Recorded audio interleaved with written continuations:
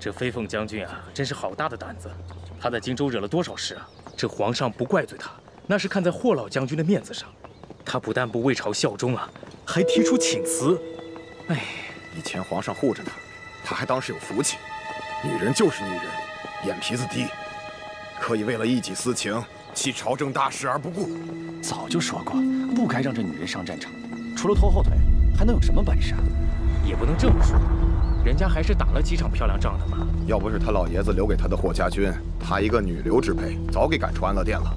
你把刚才的话再说一遍。我说的没错，你本来就是个女人。不错，我就是个女人。在你们眼里，女人就是卑贱之身，应当早早嫁人，相夫教子，或是充作昌龄，供人取乐。偏偏我却掌了兵权，又四处攻伐，战功累累。而你们身为男人，却只能在这安乐殿上唧唧歪歪，自然是瞧不上我。霍玄，你简直狂妄！李大人，什么时候你与我一般，能挽狂澜于既倒，扶大厦于将倾，而不是像一只畏惧风雨的麻雀，整天躲在窝里指手画脚？你才有资格和我说话。我。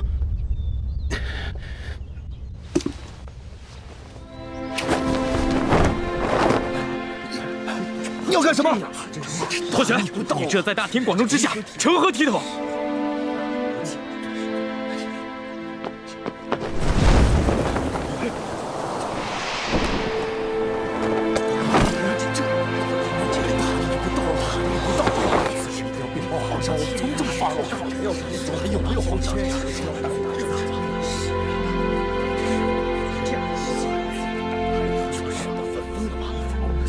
霍玄狂妄自大，简直不可饶恕！皇上给霍玄那么多赏赐，他不但不领情，结果他……殿下，那霍玄把战甲挂于永和门上，然后扬长而去，这分明是不把皇上的旨意放在眼里啊！简直把全天下男人的脸都踩在脚底下。各位大人，脸都长在自己的身上，就应该好好珍惜。如果非要拿给别人去踩的话，那真的没有办法。这什么话呀！霍玄，你贪赃两饷，罪大恶极。如果不能给出一个理由，朕只好从严论处。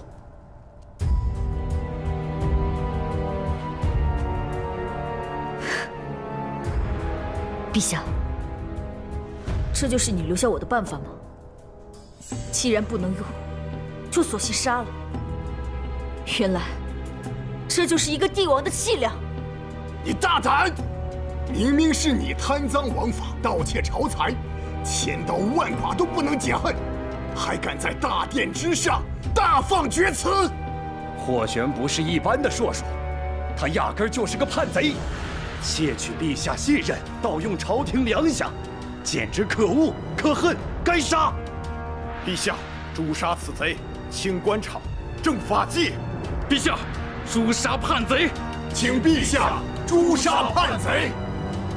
霍玄，你都看见了，不是朕要杀你，是你犯了众怒，不得不杀。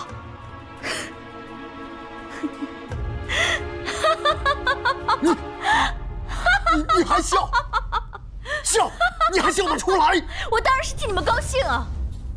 仇视我那么久，终于找到杀我的理由，难怪一个个兴奋的眼睛发红，青筋暴突，比连升3级还要开心。你们这帮人，打仗的时候怯战，赈灾的时候后退，只有摸到金银美女和兴师问罪的时候最激动。你们一直觉得我站在这里就是对男人的蔑视，可真正让人蔑视的是你们卑劣的品行和愚蠢的头脑。杀了我，你们就觉得脸上有光了，腰板也挺直了。我呸！真不要脸！自己做错事还攀扯别人，无耻，简直就是无耻！陛下，霍家世代蒙受皇恩，我尊你，敬你。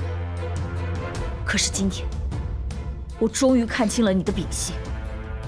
或许没有这种福气，再伺候这种君王，但是我不后悔。该做的、能做的，我都为大魏做绝了。哪怕或是祖先爬起来质问，我也问心无愧。我要走了，今天谁也拦不住我。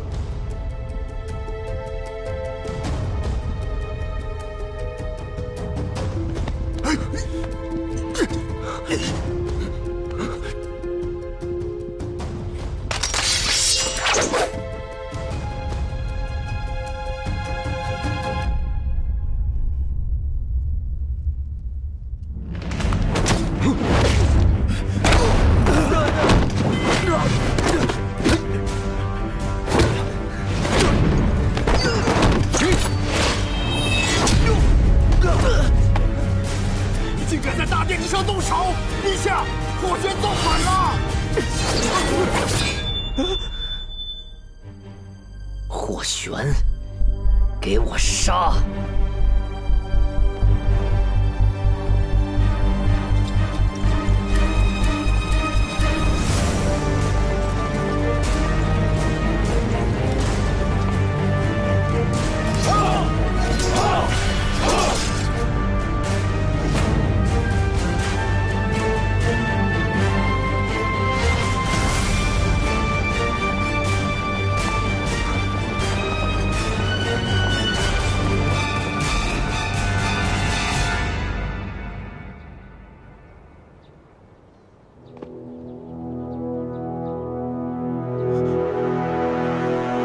霍将军，不要再执迷不悟了，回头吧。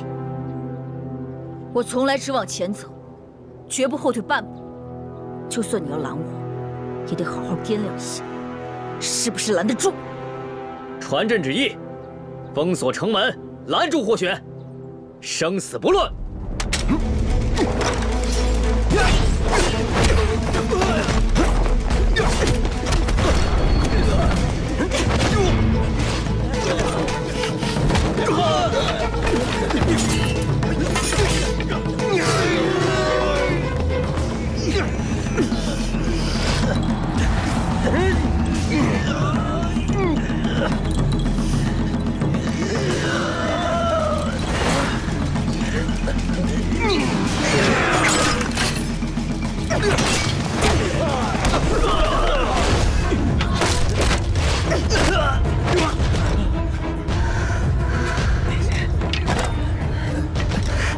将军，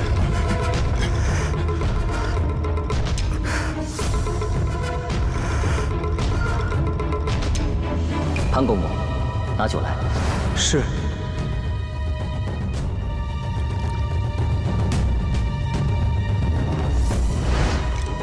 原来陛下打从一开始想留下的就是我的尸体。今天若是放了霍玄，尔等与他同罪论处。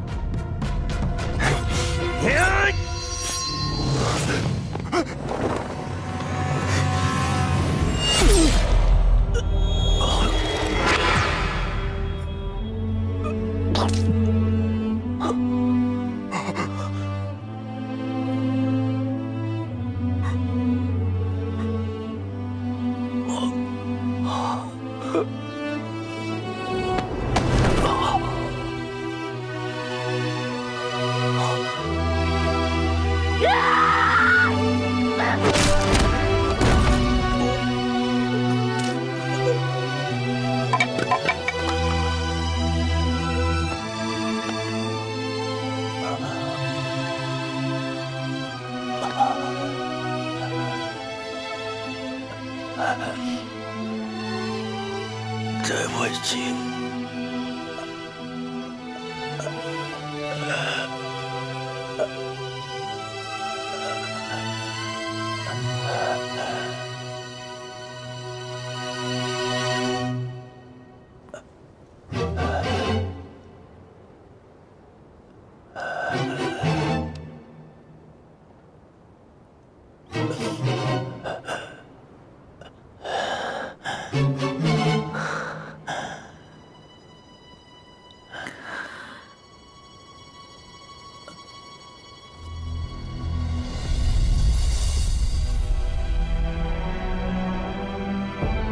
放他！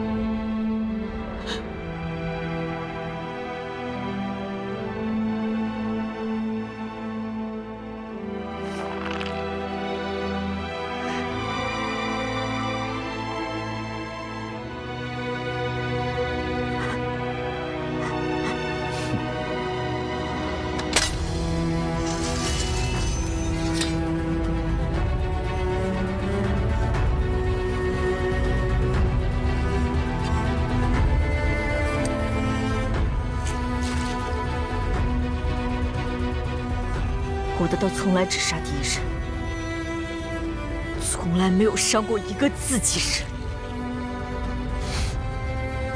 这是你逼我的。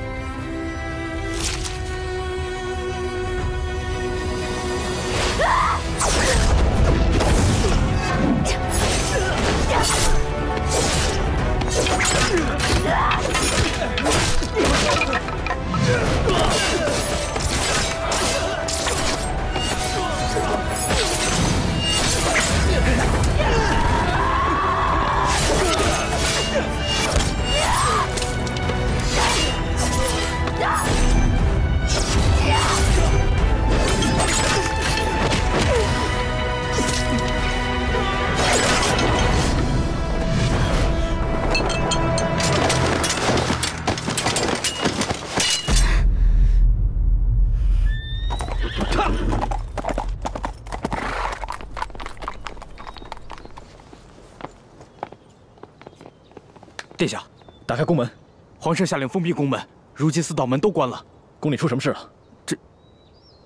立刻打开，后果我自行承担。是。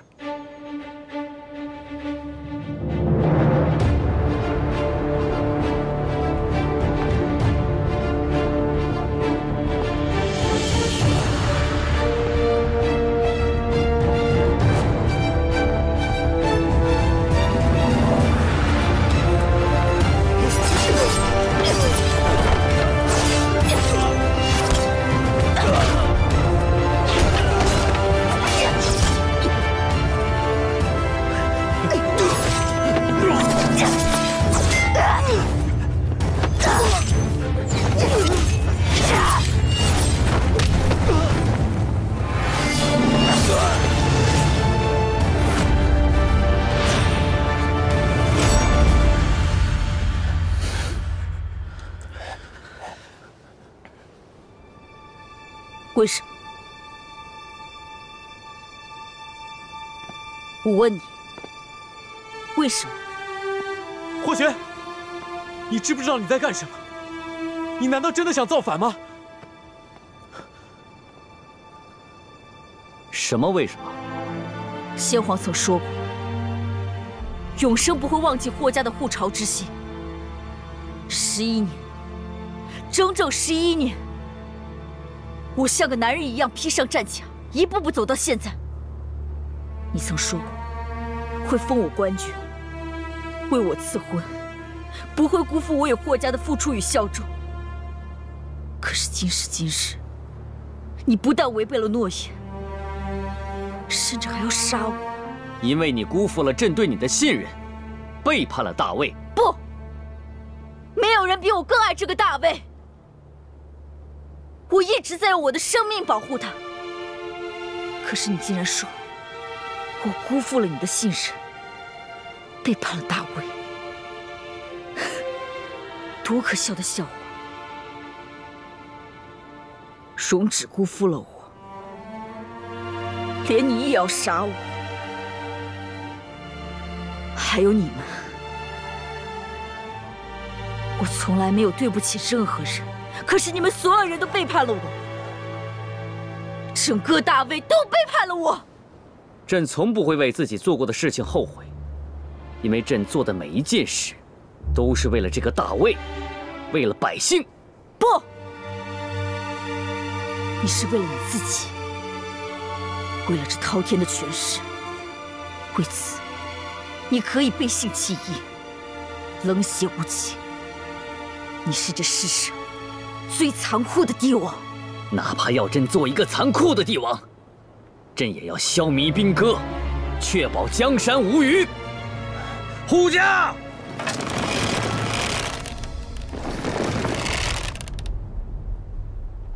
飞凤将军，放下手中的剑，这是你最后一次机会。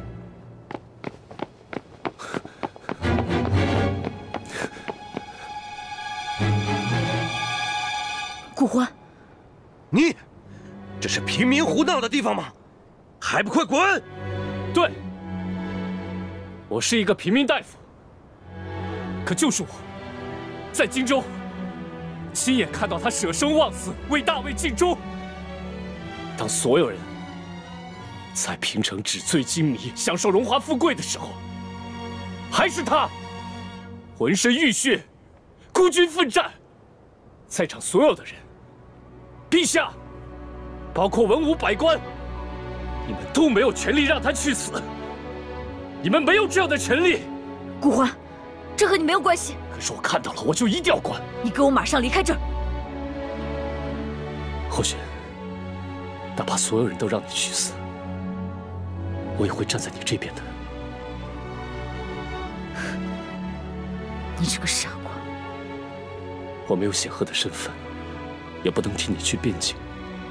我唯一能做的，就是陪你去赴死。鹏哥，你还在犹豫什么？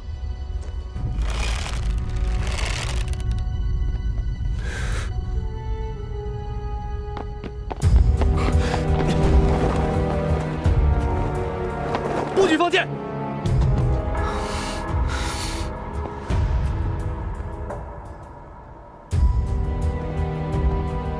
陛下，你这是要干什么？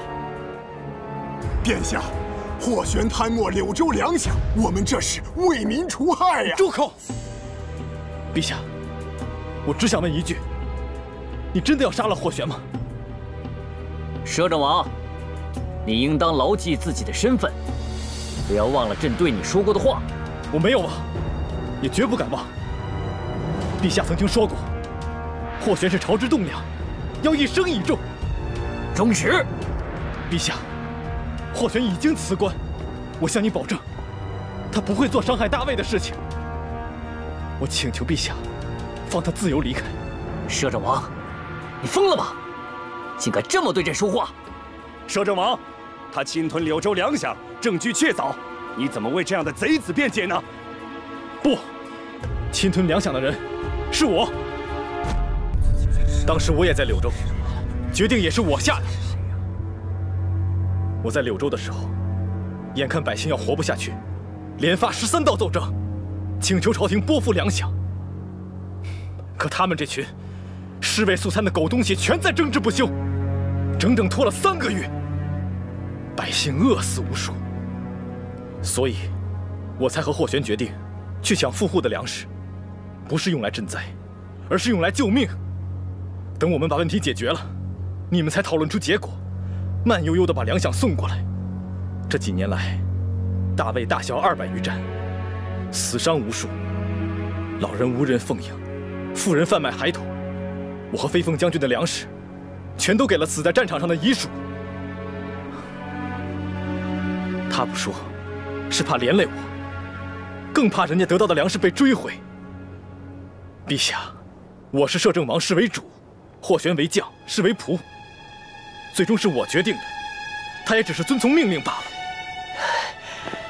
摄政王，陛下天天告诉我责任，我从未忘记。身为一个男人，我已经辜负了霍玄，但身为摄政王，我不能眼睁睁看着陛下杀死一个无辜的忠臣。我宁愿那道利剑刺入我的胸膛。陛下！陛下！陛下！陛下！陛下！陛下！陛下！怎么样？陛下！还不扶陛下回去？快送陛下回去！快！陛下！放下你们手中的剑。陛下不在，就要听我的号令。你们要违抗吗？鹏哥。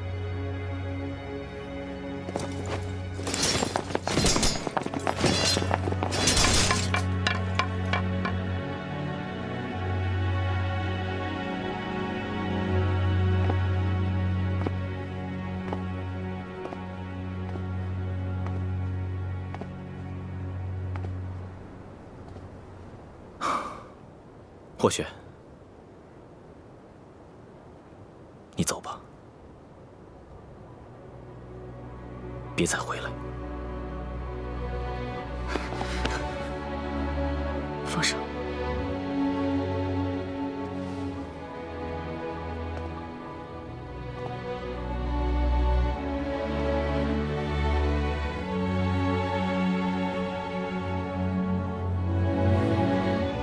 荣止，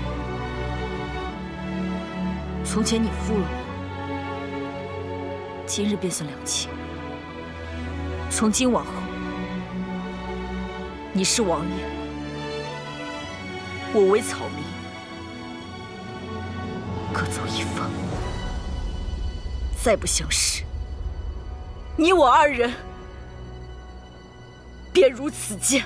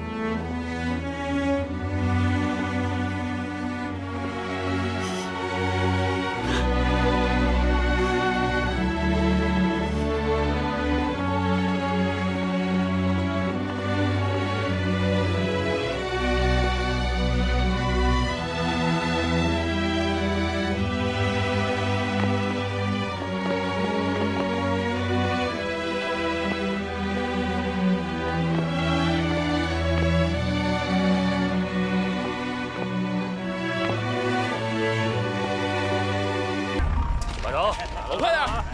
马上！快点！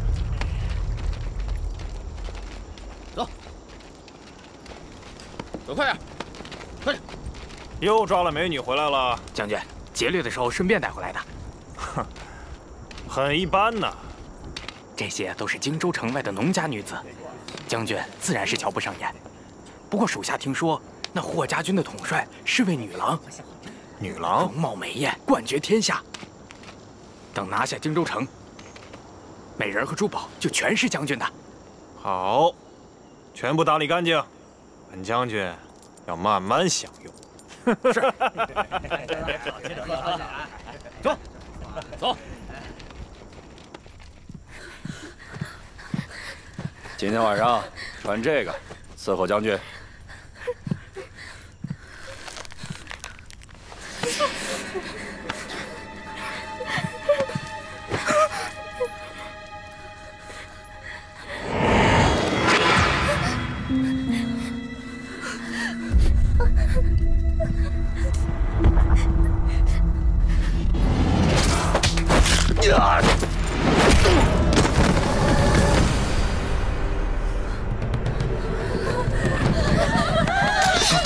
什么人？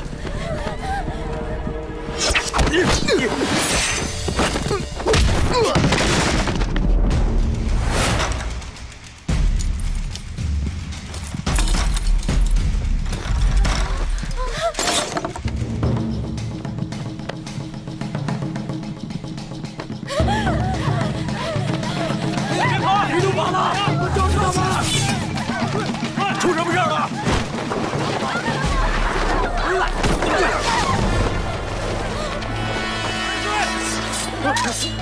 站住！什么东西？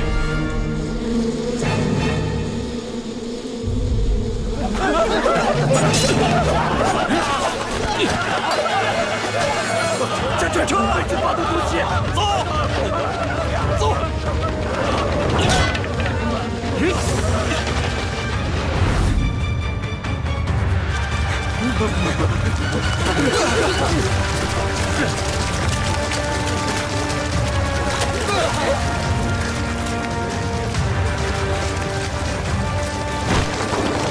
薛贤，要往哪里逃？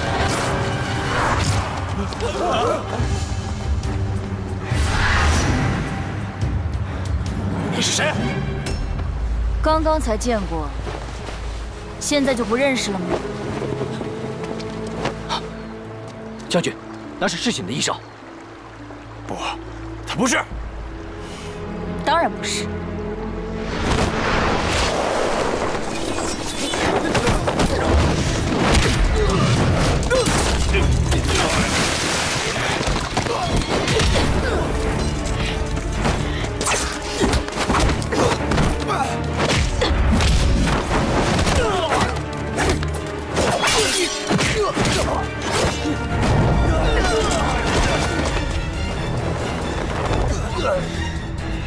你到底是谁？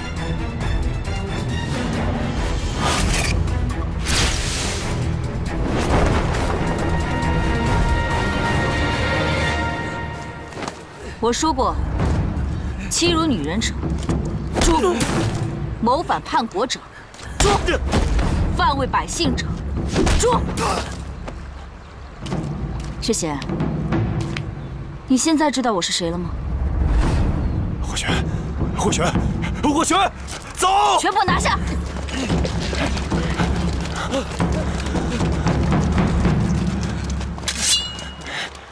霍玄，你胜之不武，我数万人马，兵强马壮，若不是那些毒蜂，怎能输你？我迟迟不攻，便是为了引来毒蜂开路。毒蜂是你放的，不可能，他们怎么会由人来操纵？本来不可能，不过这山上特有的毒蜂喜甜，我便命士兵假扮农夫，在周围都种上花草。毒蜂乘风越冬后，正逢其时，自然会聚集于此。那些浓烟，当然是为了将毒蜂驱向你的军营啊！那你为什么今天才动手？蠢材，我要等那阵剿灭叛军的东风啊！押去。走。报。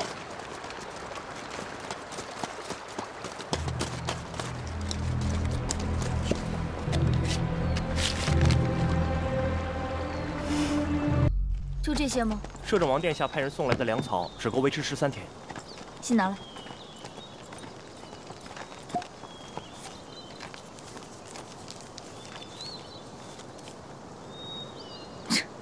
这个混账，每次都把难题丢给我。摄政王殿下说什么了？王泽，我们来请客吧。请客？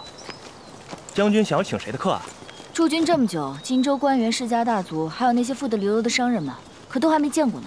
将军，你不会是要打他们的主意吧？千万不行啊！这帮家伙虽然有钱，但是却是盘根错节。将军要是得罪了他们，就等于得罪了各方势力，将来如何在荆州立足啊？我也不想釜底抽薪啊，但现在荣只需要我的支持。那咱们也不能打他们的主意啊。你知道，我从来没有拒绝过他的要求。我知道你不想让摄政王失望，可这件事实在是非同小可，要不咱们再想想别的办法，啊？只要我想办，哪怕天大的事，我都要给他办成了。就算是要请客，咱们也没钱请客啊。走吧，去打几只野味，给他们备菜。打野味。霍玄敬大家一杯。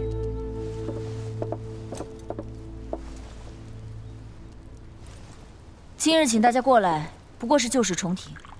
军中粮饷不够，希望大家携起手来，共度难关。刘刺史，你是荆州长官，希望你为大家做个表率。霍将军，我掌管荆州多年，虽然表面风光，实际上俸禄不多，贴补家用都不够，哪里有钱粮借给你呢？是啊，霍将军，这荆州本就不是富庶之地，这半年来又饱受叛军滋扰，城中百姓那是苦不堪言呐。我们虽然有些俸禄，可也抵不过坐吃山空啊。所以，还想请将军替咱们荆州的官员，向皇上上个折子，说一说我们的难处啊。林别驾所言极是啊，想我越不过米2担。可是这家中却有数十口子人呐，这就连老鼠都饿得只咬自己的尾巴。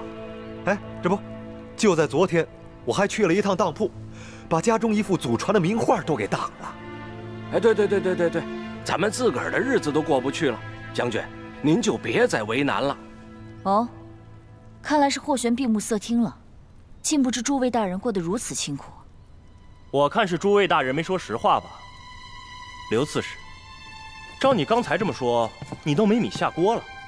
可是我听说你前几日花了5万钱呢，迎娶了荆州名妓做小妾，当真是舍得呀。吴常侍，听说你在家里拿蜡烛当柴火，用香料涂房子，女儿出嫁更是铺出了10里的锦缎，当真是享受啊。至于你临别家，你想要上折子是吧？好啊，你上个月打马吊刚好输了1万钱，要不要一并写入奏章啊？这，还有你于司公，哟，听说你把家传名画都当了。这样吧，咱们将军一向好心，不如替你先行赎出来。军饷如此匮乏，将士们连饭都吃不饱，而你们呢，口口声声说自己忍饥挨饿，苦不堪言，可事实上呢，背地里却花天酒地，无所不为。怎么，逛窑子、打马吊、养家仆有钱，贡献大魏的时候，就1分钱都掏不出来了吗？哎，王副将不必动怒，想必刚才各位大人是和我开玩笑，要真要他们出钱，一定是舍得的，对不对？霍将军，若我执意不舍，你又待如何呀？那就别怪我们不客气了，动手！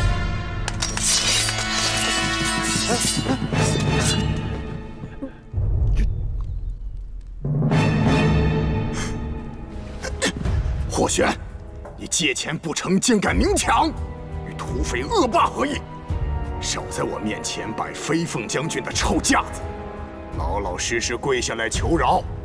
或许我可以看在你父亲的份上，饶了你这番行径。是啊，霍将军，你想要粮食，倒也可以，只要讨得刺史大人欢心，这给个100担，那又何妨啊？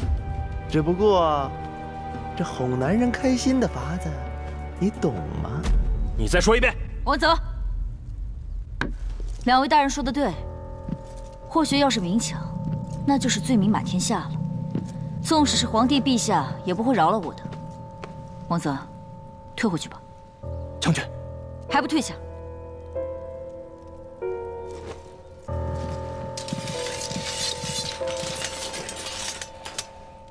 王副将，识时务者为俊杰，你也该得和你家将军好好学学。这万事嘛都好学，可有一样，这王副将怕是学不来啊。哦，是哪样啊？要是没有这个，霍将军如何讨好摄政王，跟他情深意重，比肩而立呢？放肆，怎可对将军无礼？诸位还不知道吧？咱们的飞凤将军就是靠着无可匹敌的美貌，才混入叛军薛贤的军营的。人都说这最难消受美人恩呐。霍将军不惜出卖色相，以身饲狼，才换来战功赫赫，大魏太平。微臣实在是佩服之至啊！说得好，说得妙。笑够了，那就上菜吧。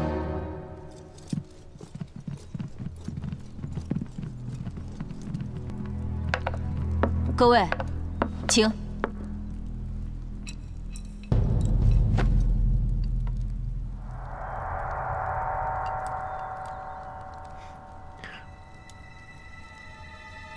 哟，这切块不错呀！霍将军还有如此雅兴，特意准备了如此美食啊。不过这鲈鱼是不是老了点儿？林别驾，你眼花了，那可不是鲈鱼。不是鲈鱼，不是鲈鱼，而是鲤鱼。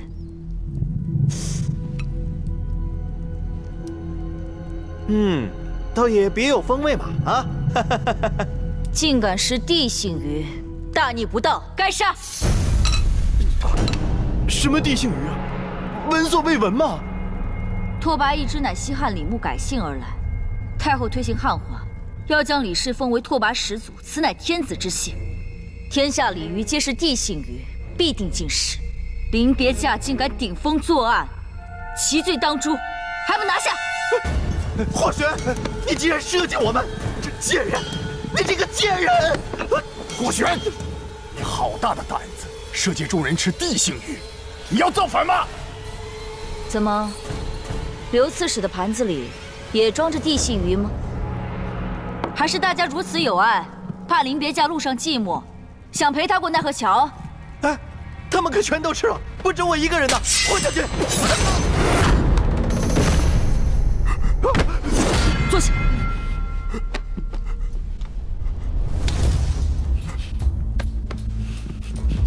将军，我看还是再检查一下诸位大人的盘子吧，万一有漏网之鱼呢？不，没，再没有了。听见了吗？刘刺史说没有，那就是没有了。霍将军，我愿意带头捐出500担粮食，解了将士们的燃眉之急。将军啊，还是再检查一下吧。毕竟这件事情，如果让皇上知道了，总归是不太好。1000担。王泽，你还是检查一下吧。5000担粮食，霍将军，这已经是极限了。也怪我太粗心大意，这总有些奇奇怪怪的鱼会混进来是吧？去吧。8000担，再多要，你干脆杀了我吧。连刺史大人都如此慷慨解囊，大家总不好太小气吧？我也捐1000担。我捐粗布100匹。我捐2万钱。我也捐800担。敬酒不吃吃罚酒。哼！既然大家如此大气，霍玄敬你们一杯。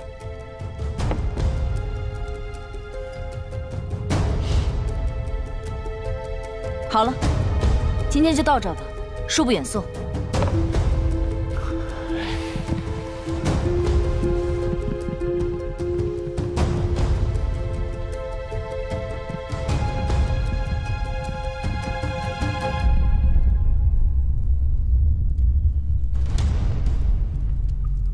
霍将军，我有一事不明，请你解惑。但说无妨。今天吃的真是地性鱼吗？我又不是傻子，干嘛给诸位大人吃那玩意儿？那临别驾，临别驾一点都不了解女人，女人都很小心眼的。人间正道他不走，非要选择一条死路硬闯，那我也只好拿他开刀，杀鸡儆猴了。你为了军饷竟如此不择手段！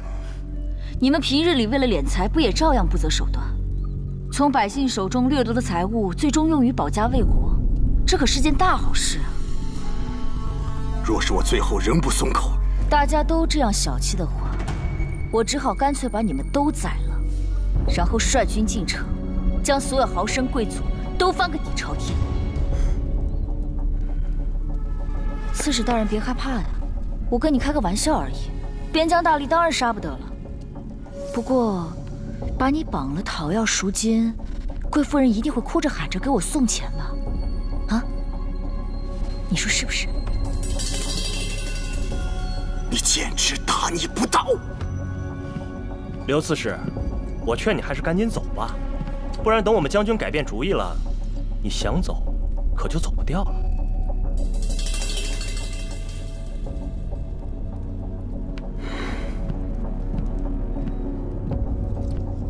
将军，他不会去皇上那告状吧？容只相信我，才会把军饷一事全权托付，而我也会把朝中大局交给他，这才是真正的彼此信任，并肩作战。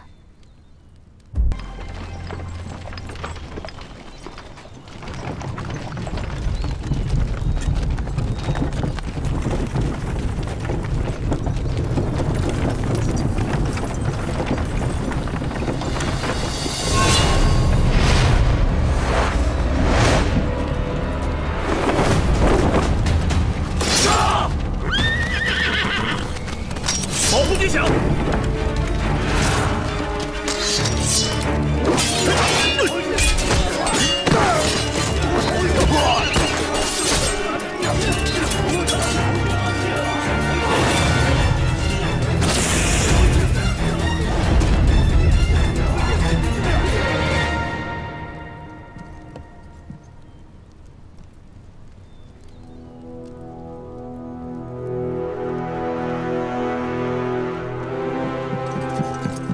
将军，大事不好了！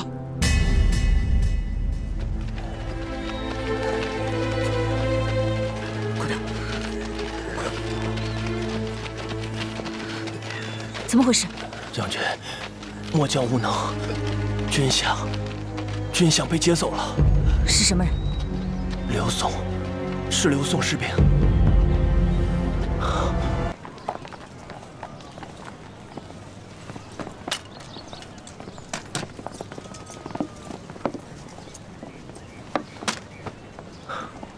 将军，咱们这样单枪匹马来到荆州城，实在是太不安全了。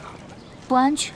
是啊，前些日子为了军饷，你可是把荆州刺史得罪得不轻，人家一连上了好几道奏章弹劾你，幸好啊，都被摄政王给压下来了，人家正愁没地方报仇呢。现在好了，军饷丢了，人家更要借题发挥了。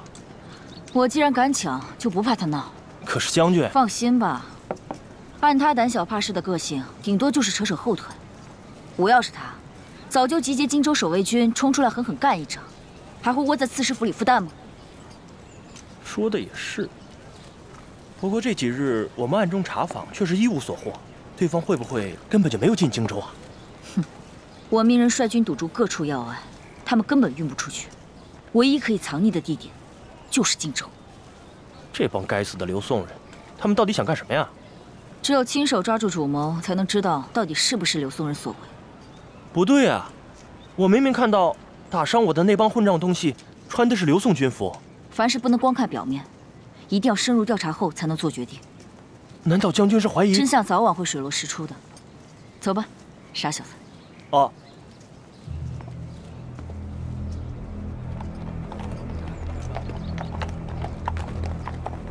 阁主，霍玄一直在城中走访，看来是不肯死心。那就让他继续查好了，我很期待他的表现。咱们都调查这么多天了，还是没有军饷的消息。再这么耗下去，军营都要乱了。官爷，这些日子的税该交了吧？不是不给啊，今年夏秋2季的税全都交了，现在又要加税，实在是给不起了呀。给不起？给我继续找！别！官爷，别！官爷，给我打！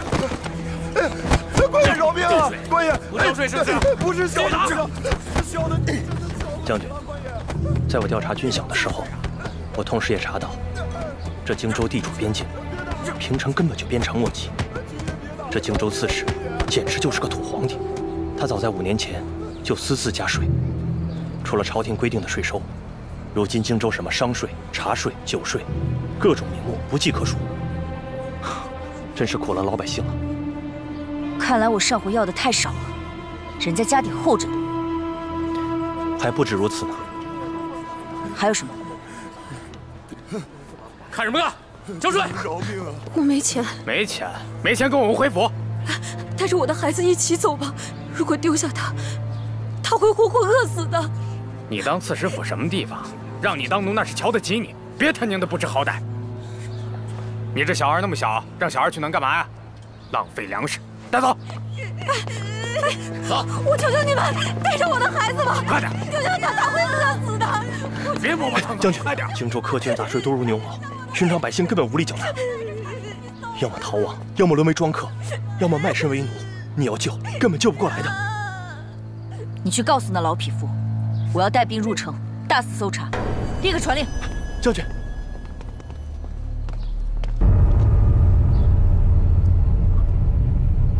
怎么了，将军？阁主，霍玄锲而不舍，已经快把荆州翻过来了。再这样下去，军饷一定藏不住啊！霍玄上折子了？朝中并无动静，这点非常奇怪。霍玄明知道刘宋人会劫走军饷，为何隐忍不发呢？因为他根本不相信劫走军饷的是刘宋的人。那现在该怎么办？哼，有一个地方是最安全不过的。哎，怎么回事？怎么那么多士兵？听说是有大批军饷丢失，正在搜查呢。军饷是，瞧见没？那是飞凤将军最得力的副将，是吗？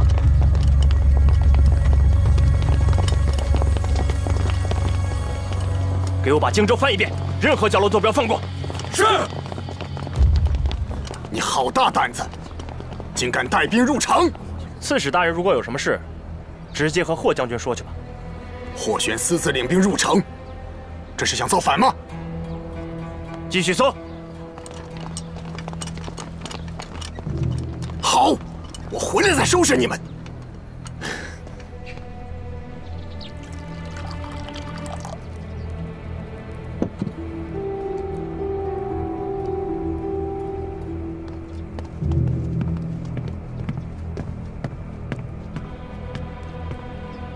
霍玄，你吃了雄心豹子胆，竟敢率军进入荆州，我一定到皇上跟前好好告你一状。你能换换词吗？你，刘刺史，别说是带兵入城搜查了，就连你这刺史府，我也是要搜的。你到底想干什么？刺史大人放心，只是暂借你这刺史府住2日，待我找到丢失的军饷便出城。你要是找不到呢？你最好求神拜佛，保佑我找到军饷，否则的话，那20万军队便要进驻荆州，直到把你吃垮为止。哼！我告诉你，我荆州也是有守军的。你那2000人马还不够我塞牙缝的。将军，王副将回来了。如何？把荆州翻了个遍，就是找不到军饷。每一寸都翻遍了。商户、酒馆、茶肆，甚至赌坊、青楼，凡是可能有消息的地方，全都找遍了。那么一大笔军饷，如果真的藏在荆州，怎么会一点消息都没有？早就跟你说过，劫掠的是刘宋人。我若是你，就赶紧写奏折，请摄政王去找那位刘宋公主算账，总比你在这儿浪费时间强多了。刺史大人如此肯定那批军饷不在城中，你连我这刺史府都搜遍了，还有什么地方？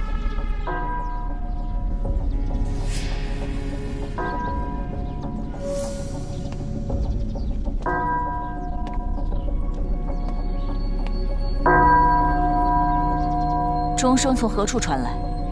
晨钟暮鼓，自然是城郊的中清寺了。王泽，我们走。将军，我们去哪儿？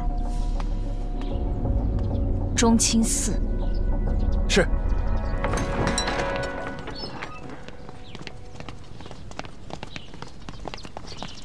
大人，就这样让他们去了。你当中清寺是什么地方？是你霍玄想搜就搜的吗？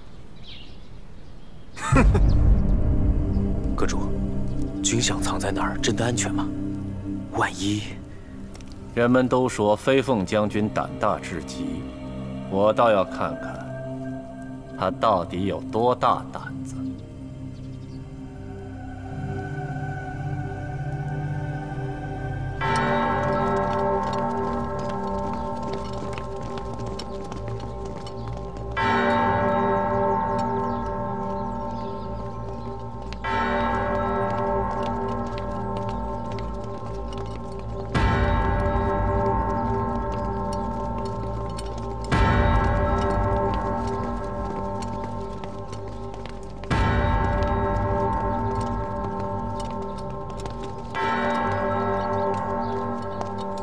施主为何而来？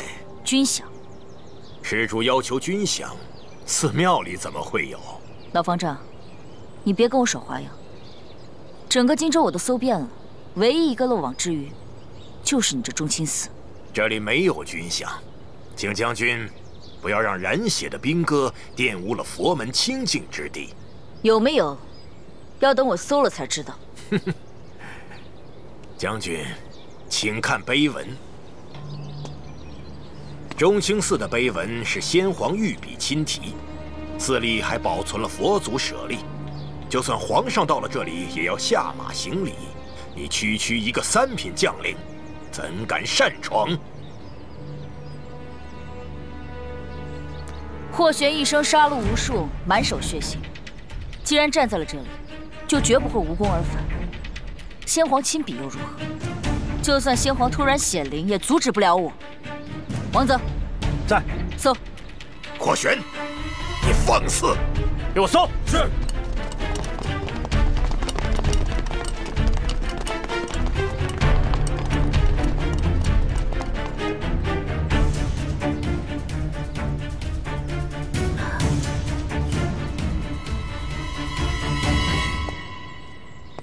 霍将军，不要白费力气了，什么也搜不到的。未知方丈法号？天赐。所谓万物皆由上天所赐，心如天明，心如天静。难道方丈心中就当真没有一丝挂念？心中无尘，自然寸丝不挂。方丈，你袈裟破了个大口子。哪里？好一个寸丝不挂！你这个糊涂人，竟敢对方丈这样无礼！说什么寸丝不挂？方丈，你虽然身在佛门之中，却还是心有挂念。将军，我刚才却发现，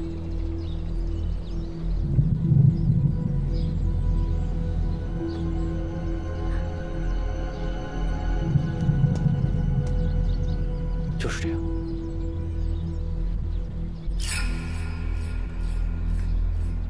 霍将军，老衲已经说了，你要找的军饷不在寺中，请回吧。果真不在吗？说了不在，就是不在。既然不在，你为何紧张手抖？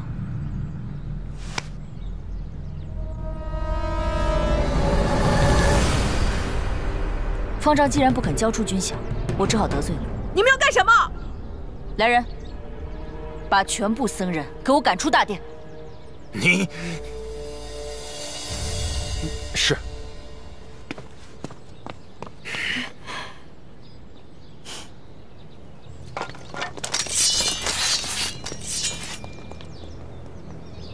将军，军饷不会真的不在这里吧？不，我有种预感，他们对我有所隐瞒。那也不能放火烧寺啊！这寺里供奉着佛家至宝，又有先皇庇佑，万一让皇上知道了，可就真完蛋了。将军，你可不能犯糊涂啊！退下。将军，霍玄，中清寺立寺100年，何等境地！先皇题写的碑铭是皇权尊严的象征。你今天擅自搜查，一属大不敬，现在还敢放火烧寺，当真不怕皇上震怒吗？我数到3，如果你还不老实交代，我就要动手。你头顶3尺有神灵，你敢在这里纵火，一定会触怒佛祖，引来天谴。天谴？犯下此等人神共愤的恶行，必将背负千古骂名。霍玄，佛祖会降下灾祸，叫你下阿鼻地狱。不，刀山油锅，千刀万剐。火把。将军，真的不能烧啊！你要是这样做了，到时候摄政王都保不住你。将军，将军，真的不能烧啊！霍玄今日所为，全都是为了前线将士，绝无半点私心。若佛祖真要降罪，就怪罪我一人身上。或登刀山剑术，或堕火坑，或汤，我霍玄绝不会说半个不字。1、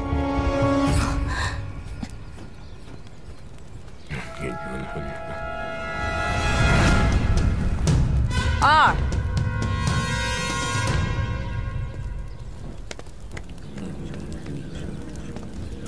3。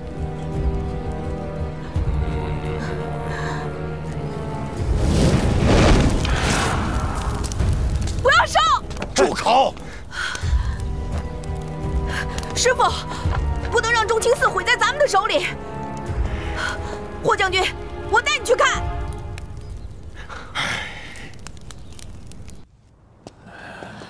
来吃点吧。现在上边还有多少？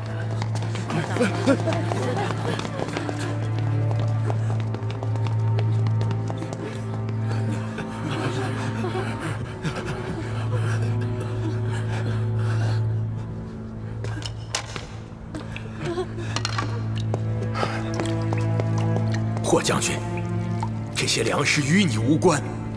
今年是荒年，中清寺虽然香火不断，但养活一众僧人已是极限，哪来的粮食？中清寺附近有一条沟渠，城中的官员和富商奢侈无度，经常把吃不完的米饭倒掉。老大就让弟子们收集起来，把这些浪费的粮食冲洗干净，蒸后晒干，囤积了多年，方才有这些余粮啊。哦，是这样吗？是啊。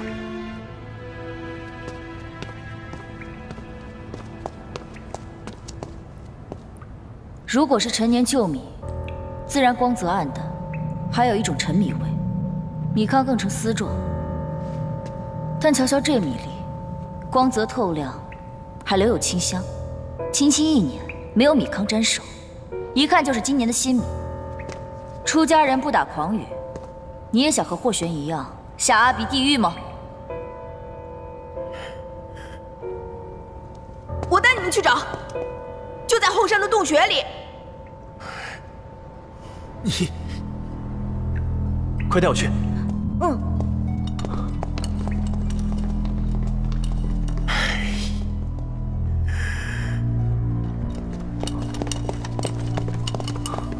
掀开。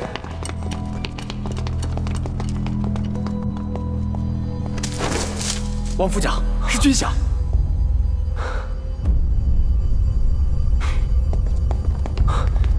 将军，全都找到了。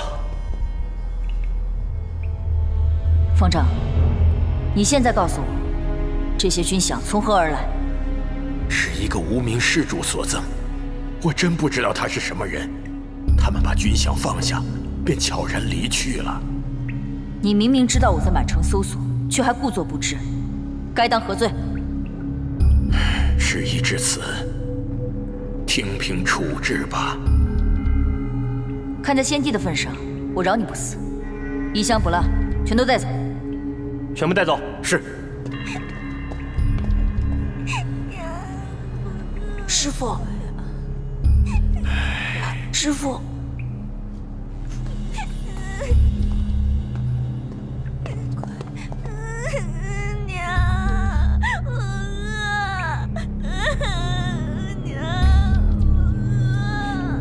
我们走。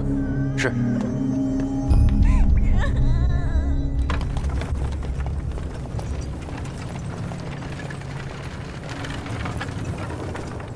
恭喜霍将军，得偿所愿了。这次寻回失落的军饷，也多亏了刺史大人的配合。既然如此，霍将军还不赶紧走？刘刺史，你看这月黑风高的，出城多不安全。我决定在你府上暂留一夜，刺史大人不会不欢迎吧？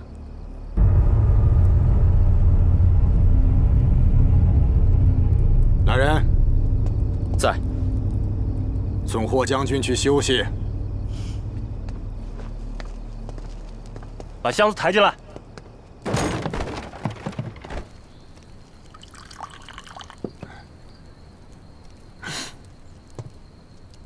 霍玄不敬神佛，不畏皇权，确实有些棘手，这就罢了。而且这个女人冷酷无情，眼睁睁看着那些百姓被饿死，也不愿意留下军饷。现在说这些还有什么用？我可是为了对付霍玄才答应与你合作的。你不是说霍玄绝对不敢闯入中清寺吗？现在他竟然把军饷全都带回来了。原本你可是答应过我，等霍玄一走，就把这批军饷送给我的。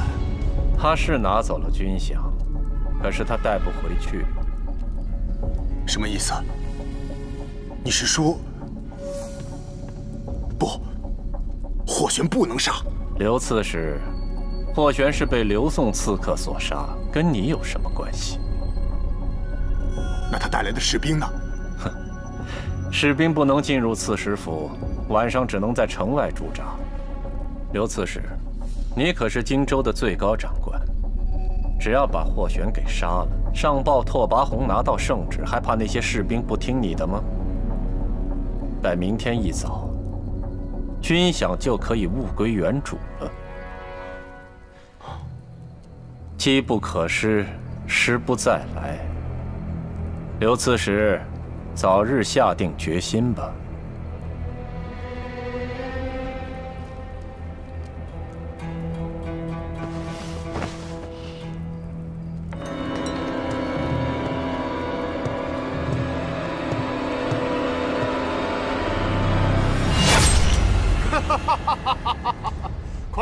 快把箱子打开！大人，是空的，都给我闪开！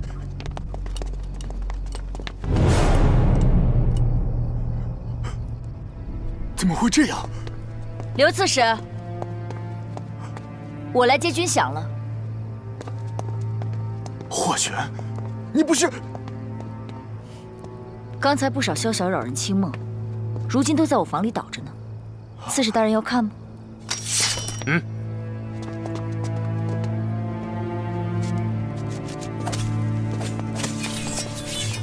刘刺史，我的军饷呢？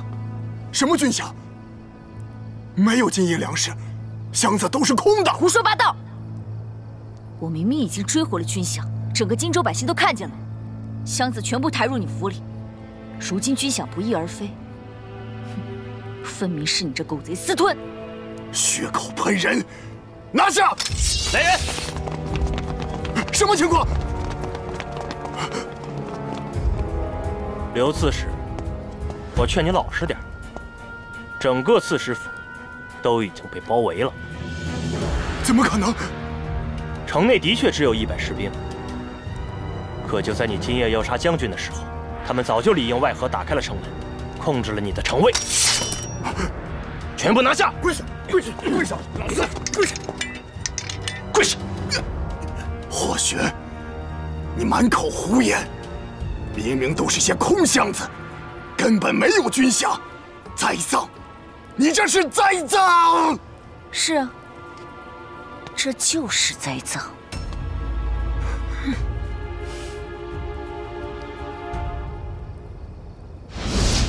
方丈，我知道无数百姓流离失所，饥寒交迫。如果把军饷带走，他们只有死路一条。所以，我可以答应你，留下军饷。啊，将军，对方精心策划，嫁祸刘宋，目标绝不简单。他这样大手笔把军饷全馈赠给中清寺，一则认为我不敢干扰佛门清净，损毁先帝尊崇的佛寺；二则料定就算我当真找到军饷，也不忍心看着百姓活活饿死。正是因为如此，才不能让他们得逞啊！不，他猜的不错，我的确不忍心。霍玄纵横沙场，杀人如麻，死后便下18层地狱又何妨？但我从不伤害手无寸铁的百姓，更不会眼睁睁看着他们活活饿死。不过，我也不会空手下山。你到底要干什么？待会儿我带着箱子离去，方丈一定要带着僧人狠狠咒骂，就说军饷被我带走了，骂得越毒辣越好，直到我消息传来，才能继续派发粮食。你这是？不是，将军，你到底想搞什么呀？我都被你搞糊涂了。就让容止好好瞧瞧，马粪换军饷不算什么，我可以空手套白狼。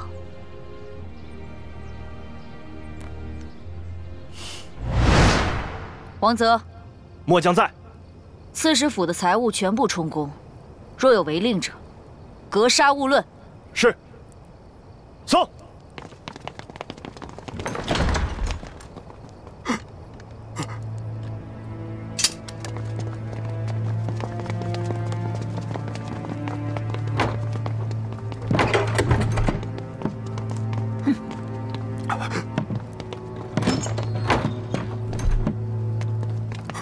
我的金子，我的宝贝，我的天哪！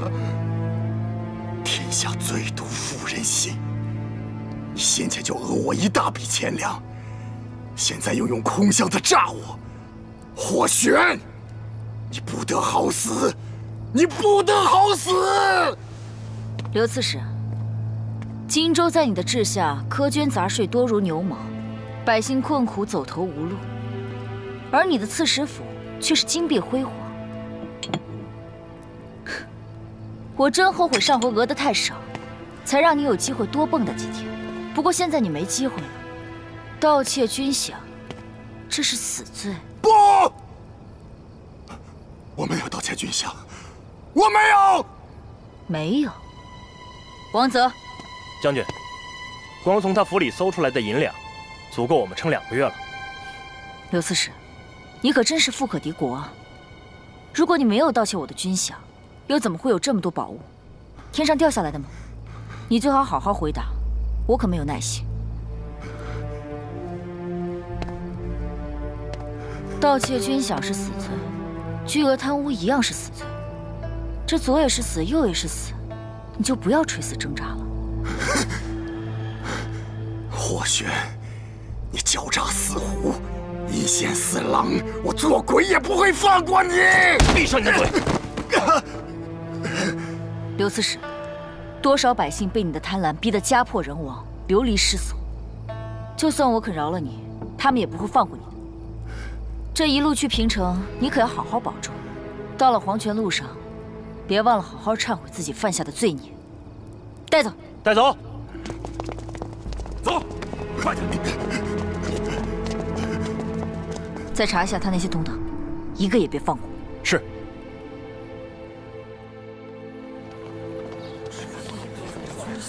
哎，军饷找到了，你还不知道呢。昨天霍将军带着寻回的军饷在刺史府休息，谁知道刺史大人竟然动了贼心，想行刺霍将军，吞下军饷呢。真是人心不足蛇吞象，平日里抢夺我们老百姓就算了，竟敢打军饷的主意。可不是嘛！霍将军是什么人物啊？能让他得逞？这不撂蹶子了？该对付这种贪官污吏，就该千刀万剐，死不足惜。你这个狗官，杀了他！出荆州！霍将军为荆州百姓做主了！做主了！将军，你为荆州除掉了一害，老百姓都很感激你。我只是希望下任刺史能够好好待这些百姓，别让他们再受苦。是，走吧。